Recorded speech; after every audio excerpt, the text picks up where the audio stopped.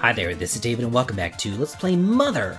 Last time, we got a tank! Hell yeah, but we can only use the tank in the desert, unfortunately. So that does kind of suck just a tad bit, but if you want to get off the tank, you could just land it right there, and we can explore. Oh, a sightseeing flight, the Advent Desert. You don't say.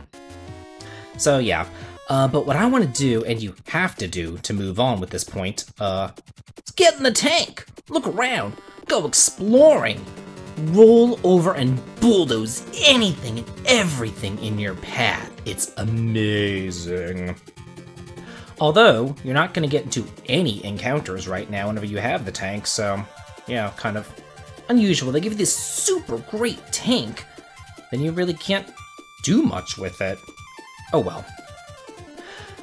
As you recall, as we were flying across the desert last time, there was some kind of ruins, and we're gonna go looking for those ruins right now, and they should be, yeah, right there. Perfect.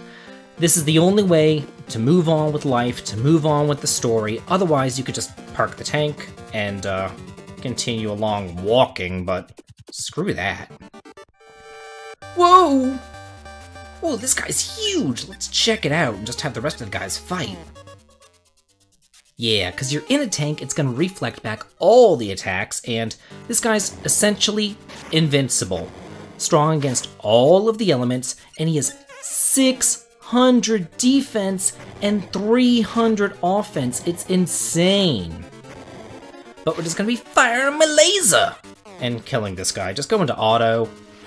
Takes 3 rounds, he'll reflect the attack back, and he'll kill himself. But, unfortunately, the tank also gets scrapped as well. At this point, let's use some bread. Bread is so nice to have. I love it. I wish that they did something like bread in Earthbound, but unfortunately, I really don't think that there is. Now, remember that guy who was giving us the plane rides? He said that he planted some landmines in this desert, but there was one that he couldn't find? Well, it's right here. Oh yeah, and they died. Oh no, we get a certificate that I stepped on the landmine in the Advent Desert. Yeah. Oh, okay, I will. And it's actually signed by the creator of the game, and I know that if I even attempt to pronounce that, I'm going to totally royally butcher it. So yeah, sorry. I'll give it a shot. Shigesato Itoi? I have no idea. I'm really bad at it. I'm so bad. Anyway, there's one other thing that we can do around here north of the desert. Yeah, this is why, like I said, I don't... Oh, here! We have a red snake. We'll check this guy out and then just attack it. Good! Yeah, don't let it get away because it's a good source of experience points. It is essentially the metal slime of the game, but it always tries to run, so yeah. Anyway, like I said before, I don't watch anime or play games in Japanese or anything like that. I'm distinctly American, so I'm just have a hard time pronouncing Japanese things. But anyway, this is what I wanted to show off right here, this forest. You really can't tell here in-game on the screen, but take my word for it, it's actually shaped like the infinity sign. Like, these maps are so big that the game developers just had fun with it, and they made a little infinity sign in the forest right here, so it's just a pretty cool little Easter egg there. Anyway, that's all that I really wanted to show off, so let's go ahead and use our breadcrumbs. And we are back to these ruins. Oh, hey, there's like monkeys and stuff. Oh, but the monkeys like to lie, and he's not joking. All these monkeys do is lie constantly. They're really obnoxious. But anyway, let's just talk to them all. It's not too dark. I mean, the background is black, but like the walls are yellow and stuff. I don't think it's that bad. I think it's actually kind of nice. Hey there. Oh.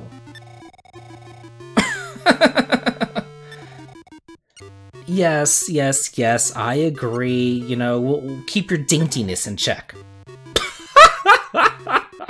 Oh, but actually she's a man. Okay, sure, whatever. It's just so ridiculous. No. And then she just laughs. Tee-hee-hee. Like... Oh, good God. Oh, yeah, sure. Treasure your friends. Oh, okay. No! Ah! Whoa! I do have intellectual curiosity. Wow. Maybe that monkey at the beginning shouldn't have said they're all liars. He should have said they're all bitches. Like, what the hell? Oh, meet a new friend in a city with an ocean view. Really? Thanks. Oh, okay, yeah. Because if you go down here, it's a dead end. So you have to go straight this way.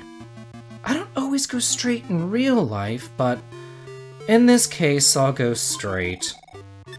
Hey, we got a PSI stone. You should still have 2 ticket stubs left over from that airplane person. Just drop them, throw them away, just get rid of them, because inventory space is at a premium, especially when you come in here to get tons of PSI stones. It's actually quite a bit of nice stuff in here, but it's all PSI stones, and, you know, might as well get them. Oh, also, this place is completely optional. You don't have to come in here if you don't want to, but why not? Okay. Yeah, again, I really don't feel like they're lying. They're just kind of, I don't know, weird. Oh. Ooh, what did you give me? Oh, a speed capsule. Great, yeah. Awesome. Can never have too much speed on my best attacker and healer. Continuing right along. This is the last PSI stone that we have. Awesome. And with that, we're pretty much through with this place. And then you'll get to see the main reason of this whole monkey cave. Get over here! Turn right and then left to find something nice. Okay, I guess this is right and then left, and all you find is a dead end. Oh, hey there, little monkey dude. Go right, left, then right. Right? Left? What? He's just sending me literally on a wild goose chase.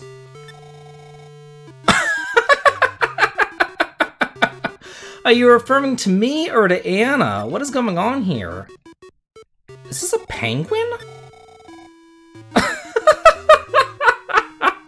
There's a penguin in the monkey cave. Like, what the hell? Oh, go straight ahead and then you find the... Oh my god, I can't keep it all track. Sure. You're a Tanuki. Oh, like the Tanuki suit Mario in Mario 3. Right? Oh, a raccoon dog in disguise. Well, that's more like Dragon Warrior 4, really. Oh, yeah, that's a fake melody. A liar's melody. I'm almost afraid that he's gonna turn off my game if I say yes. Let me just make a save state here just in case. Oh, good, he didn't. I wouldn't put it past this game to be like, okay, bye, and like reset it. Okay. Anyway, get out of this monkey cave. At least it's not as bad as the monkey cave in Earthbound. That one's just damned annoying. Man, having to trade all those items and over and over and over again, you know what I mean? Why not? I want to go this way. What are you talking about? Definitely go this way. What in the world? Oh, this is like the stone to Magicant. And we're back at Magicant. But something new has changed, and I'm going to make my way out of Magicant and then I'll show you what's changed. Okay, I made it out of Magicant, and nothing looks too dissimilar from before, except for this cave. It's a little bit different, but look, I came out of a different cave, a new area, all the way over here on the other side, the southeastern portion of the Advent Desert. Originally, I was coming out towards over, like, south of Thanksgiving, but now, every time that you go to Magicant, you don't have to kind of, you know, you're not going to start over there. You're going to start over here, which is on the other side of the map near Easter and Valentine, where the rest of the game is going to be taking place. So it's just a little secret shortcut for, really game? Jane? Okay. It's just like a little shortcut for, you know, traveling around if you use the Yonk's hook and all that kind of stuff. Oh, good thing I'm not really going to be using my PSI powers or anything. Don't be fooled by her smile. We'll try, let's see. Maybe... We'll go with Beam. Yeah, Beam Beta. That'll work. Whoa! She can freeze you! Yikes! Yeah, that's the freeze that automatically puts you into critical condition. That sucks. Ooh! Better learn some more PSI. Not that I really use a whole lot of PSI or anything, but it's there. Something that I noticed. If you use auto battle in this game, which I do quite a bit, you can actually... oh, there it is. You can actually use PSI powers during auto battle. This little formation, this little tree formation right here, is actually a peace sign. Again, it's really hard to tell here on the map, but if you look, you can kind of see... Oh, some arachnids! No, you can kind of see that it is a peace sign there, so... Just again, the developers having some fun with the enormous world map. Yeah, use that super spray, finally, and just automatically kill the bugs there. Okay, let's continue following these train tracks. So we should be close to Easter, where Anna's mother was, right? Isn't that what she said? Like, whenever we got her, she was like, hey, I need to find my mom. She's over on Easter somewhere. Hey there, kid. Oh. Oh, I'm not trying to bother you. Bloodily persistent! Wow, I don't want to make you cry either, man. Weirdo. Why don't you go out there and fix the train tracks instead of whining about it? Those Janes are freaking annoying with their freeze spell. Oh, hey, we've made it now into the town of Easter. Yeah, you really can't talk, can you? Oh, and by the way, this song, just like the desert song is familiar, listen, you'll hear it. There it is. Paula's theme. Yeah, we get Paula's theme here in Easter. Super cute. I like it. Wow. Get some milk! There must be some cows around here or something that you can go milk, you know? Come on now. Quit whining. No one's here at this church. Huh. I guess all the adults are gone. The Garrickson's baby's weird, like, really weird. Oh, that's lovely. You don't know Jack! Yeah, kind of odd little sign there, jack-off sign or something. Oh, thanks.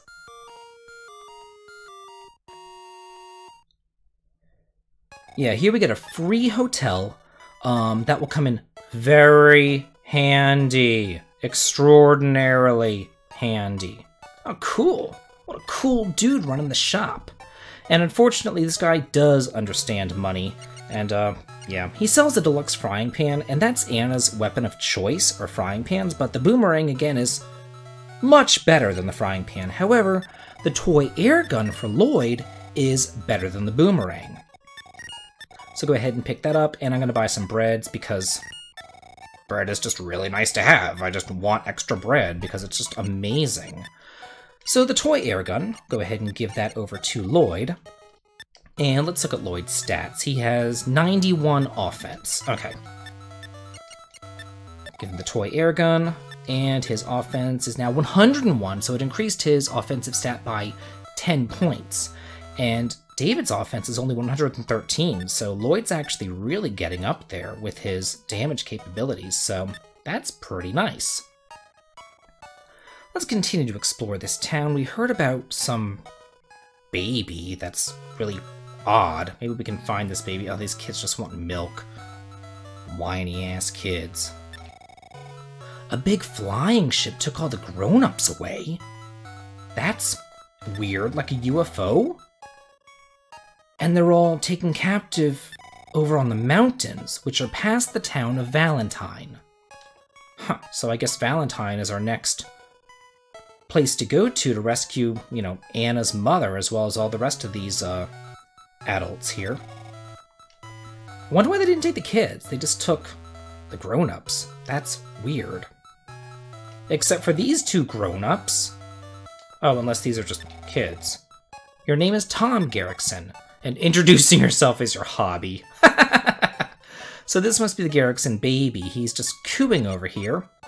And you're not really told to do this, But if you use telepathy on the baby, because it's just weird, you can talk to the baby's consciousness. Oh. Really? The ability to teleport. Great. Woohoo! So with that, we get the magic of teleportation, and we can go to all these different towns that we've been to, including our home. The only place that we can't get to yet is Valentine, because we haven't, visited there yet. But, let's see. Anna also learns teleport, so it's unlike Earthbound, where Paula didn't learn teleport, but Pooh did. Here, both of our PSI users have access to the teleport spell, so that's very nice. Let's use telepathy on it again. Yeah. It's not something to be toyed with. Unlike in Earthbound, where you really can't... God, I can't get out of this frickin' house. Where they gave it to monkeys, and then the monkeys taught you how to do it, Yeah, we just went through that monkey cave, and I was thinking to myself, don't these guys, aren't they going to teach me to teleport or something? But no, you get it here in this game instead. As far as teleportation is concerned, let's go ahead and check it out. Let's say if I want to teleport home. Yeah, you kind of have to just keep on running! And you really do need a large straightaway to use it. Let's try it one more time. Ah! Yeah, but these hitboxes are kind of bad, so it is kind of obnoxious to use, but it is nice to have. Another nice thing about teleport is that you can use it to avoid monster encounters. If you want to, whenever you're in a monster area, like right here, because the music changed, you can teleport around, and whenever you're in the process of teleporting, you won't get into any encounters. So some people can use that to skip, harder encounters. I'm not going to be doing that, but that is something that you can do. To the east is the swamp. So I'm suspicious. Uh-oh. I don't think that you're going to beat me up. Yeah, sorry about that. But what I'm going to do, the swamp is really hard. The rest of the game is really hard. So I'm going to take a little bit of time, maybe 10-15 minutes, do some grinding here in the swamp, and take advantage of the free healing that I have here as well. So, next time on Let's Play Mother, we're going to continue on through the swamp and reach the town of Valentine. This has been David. If you like this, please like, comment, and subscribe, and have a good day.